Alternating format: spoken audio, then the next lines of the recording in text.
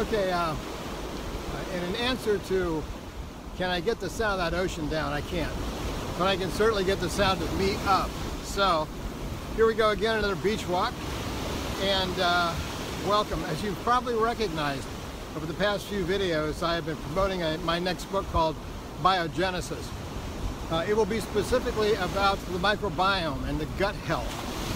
As it turns out, it has a direct effect on the ability to reduce the amount and rate of accumulation of senescent cells. Let me explain.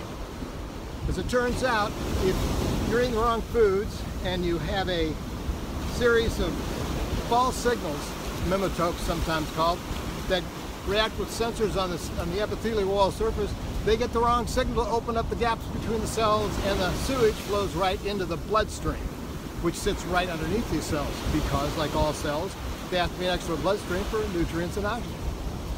So if it gets out of those cells, it gets all over the body.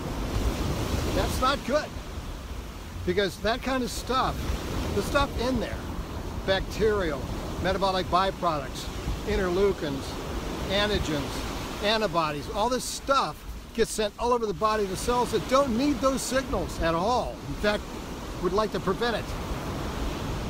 And those cells get damaged, they get hurt, they end up replicating so many times they can't replicate because their telomere attrition is so high that they can't reproduce. They end up as a zombie cell if they just don't die. Typically they don't. They become a type of inflated fat cell with about 5 times as much mitochondria as a normal cell. 5 times as much mitochondria takes 5 times as much resources the body is making in a 24-hour period. So when you look at it that way, the increase in senescent cells is directly proportional to the decrease in NAD due to a decrease in available resources being devoted to these sick mutant cells. The way to prevent it is by keeping your microbiome happy, eating the right foods, and doing the right thing.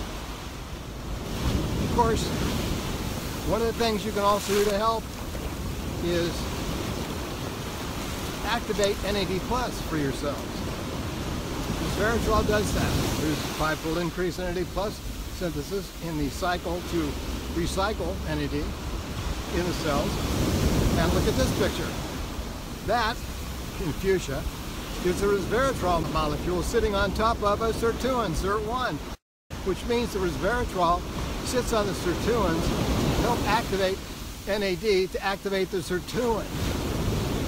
This is why it's incorrect to say resveratrol activates sirtuins. No, resveratrol sits on sirtuins, activates NAD+ to activate the sirtuin, and they all 7 get it.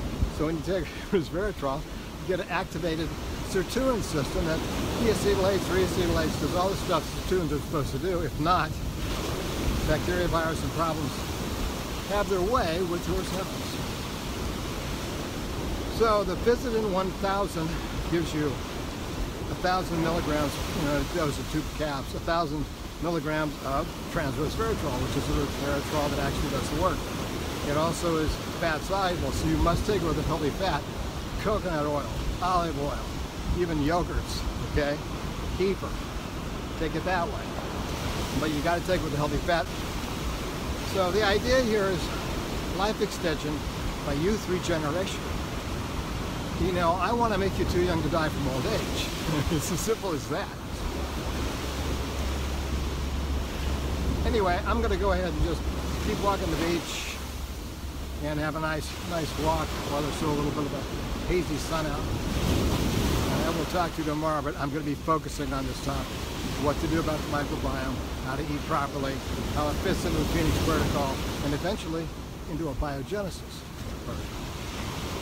See you later.